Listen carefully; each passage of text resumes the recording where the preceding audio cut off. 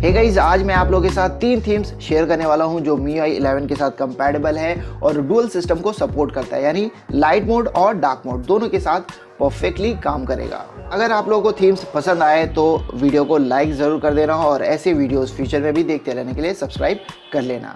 तो गाइस, पेश है आज का पहला theme fluid dual version 11। Dual system theme dark and light mode दोनों के साथ कंपैटिबल है और Redmi Note 7 Pro यानी MIUI 11 के साथ परफेक्टली काम कर रहा है। गाइस, ये जो आपको एक्सेंट कलर देखने को मिलता है थीम के साथ, ये जो थीम का स्टॉक वॉलपेपर है, दोनों आपस में बहुत अच्छे से सिंक करता है, एक दूसरे को परफेक्टली कॉम्प्लीमेंट करता है। गाइस, थीम में आपको बहुत ही प्रीमियम दिखने वाला navigation buttons, quick toggles and settings के आइकन्स देखने को मिल जाएगा। गाइस, डिफॉल्ट यानी स्टॉक थीम में जो आपको बटन्स, आइकन्स, क्विक टॉगल्स देखने को मिलता है, ये इससे काफी अलग दिखता है और काफी क्लीन भी लगता है।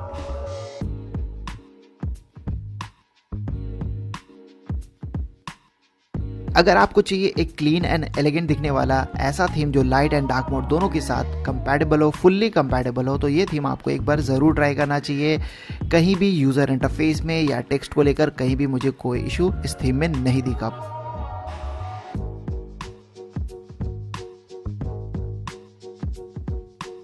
तो गाइस, ये है आज का दूसरा theme mix stock dual version 11 यानी डुअल सिस्टम वाला theme, light and dark mode दोनों के साथ फुल्ली कंपैटिबल। नोटिफिकेशन पैनल में जो आपको टेक्स्ट मैसेजेस दिख रहा है, चाहे डार्क मोड हो चाहे लाइट मोड हो, आपको टेक्स्ट पढ़ने में कोई भी दिक्कत नहीं होगी किसी भी मोड के साथ।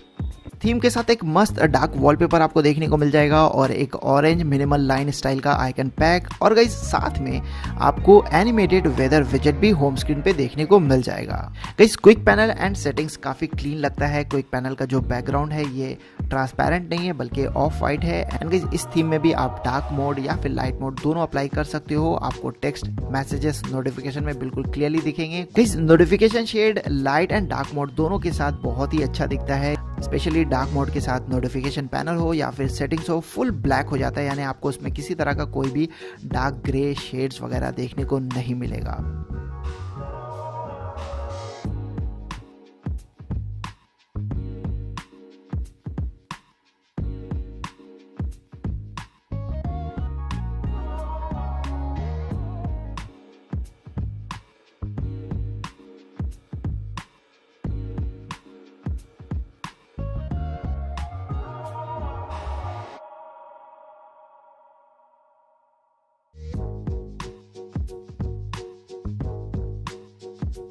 तो गाइस, ये है आज का तीसरा थीम यानी last theme evolution 2020 dual. Light mode and dark mode दोनों के साथ परफेक्टली काम करता है ये थीम भी।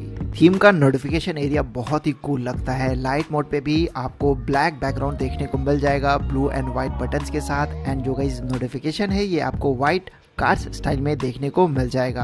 गाइस, इस थीम का नोटिफिकेशन पैनल मुझे बहुत ही अच्छा लगता है। लाइट मोड के साथ भी आपको डार्क बैकग्राउंड देखने को मिल जाएगा व्हाइट एंड ब्लू बटन्स के साथ। एंड नोटिफिकेशन आपको व्हाइट देखने को मिल जाएगा कार्ड स्टाइल में, लेकिन जब आप डार्क मोड अप्लाई करते हो तो ये कार्ड जो है वो ब्लैक हो जाएगा और बटन जो है वो ग्रे एंड ब्लू हो जाएगा।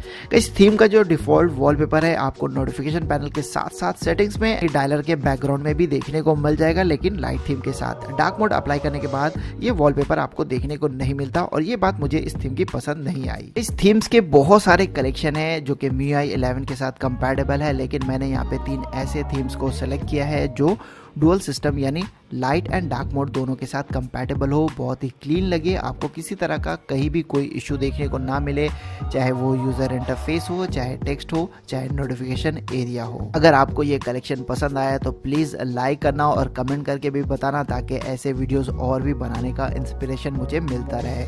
आप लोगों के सपोर्ट से ये चैनल आगे बढ़ता रहेगा और फ्यूचर में भी आपको ऐसे वीडियोस देखते रहने को मिलता रहेगा। Thank you very much. फिर मिलेंगे नेक्स्ट वीडियो में।